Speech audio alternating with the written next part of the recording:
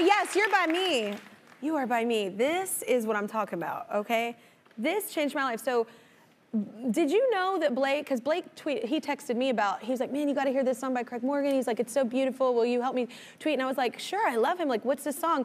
And I wept. Like, did you know Blake was gonna tweet? Did you know he was gonna do all that? I didn't have a clue.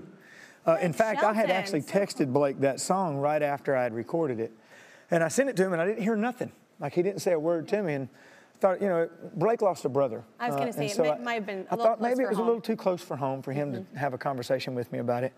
And then later on, like maybe a month later, I sent him another text and he replied to me. It was a picture of something. He replied to me, not about the picture I'd sent him, but about the song. I knew this story. Everybody doesn't know the story of why this song was written. Can you tell everybody? So I lost my son in a drowning accident 3 years ago. And I tell some of my friends, for them, that happened 3 years ago. For me, it was yesterday. And every day it's yesterday. So 3:30 one morning, God woke me up and he wrote this. I was singing the chorus in my head. And I did what I would usually do. I said, I'm gonna lay down. I'll remember it and I'll do it in the morning. And something told me, you won't remember this. Get up. And I got up, I went downstairs. And I started writing. I picked up a guitar and I started playing the melody that I felt like I'd heard in my head. And 4 hours later, I finished the song the way you hear it today. Wow. You know why? You needed it. Like, that's how I am as a songwriter. Like, as a songwriter, it's almost like it's therapeutic. It's like I need the release of it. Yeah, people ask that all the time. Is it therapeutic? And I'm sure it probably is. For me, songwriting was always a means to an end. For me, it's therapeutic. Yeah, it's extremely therapeutic. It's like talking about myself. It's very difficult, but it's also a wonderful thing because just like the song, you know, he's not physically here, but he's still very present in our lives. Yeah. You know. So beautiful. Have you seen Blake since the tweet? Have y'all seen each other? No, we've talked a bunch. We've talked a lot since then, in fact. You know, we shipped it out, and it's going to country radio now. So now country radio is looking. Well, it's number one on iTunes on all the charts. Yeah, I noticed. Which is amazing. Yeah, that's amazing. Yeah. You know why though?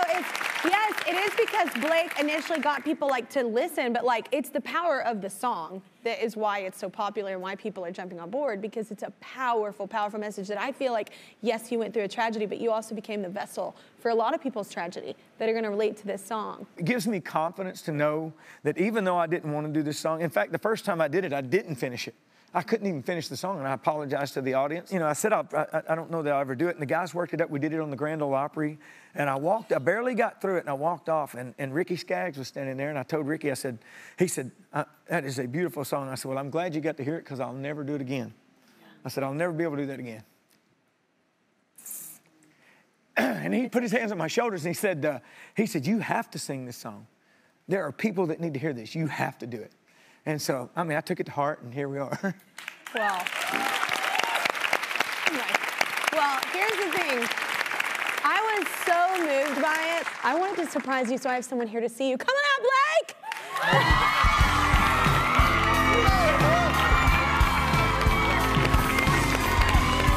So funny.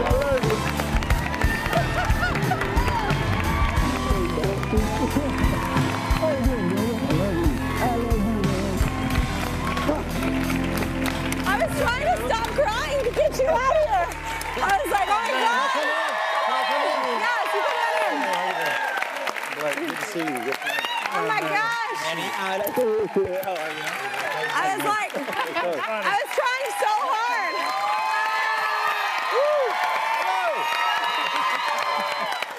I was trying so hard to stop crying to get you out of here, but I couldn't. Get that part over with. Don't drag me in on that. I was like, oh God, I'm sorry. No, but what did the song, I know that you have had loss in your life. Like, what did that song, like when you first heard it, what was your initial? You know, I think it's easy to connect that song to anything that's happened in your own life, but because Craig's been a friend of mine for so long. Yeah.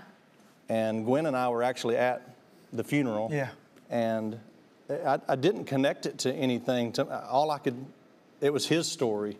And it hit me that hard just knowing him. Mm-hmm. It's a horrible tragedy.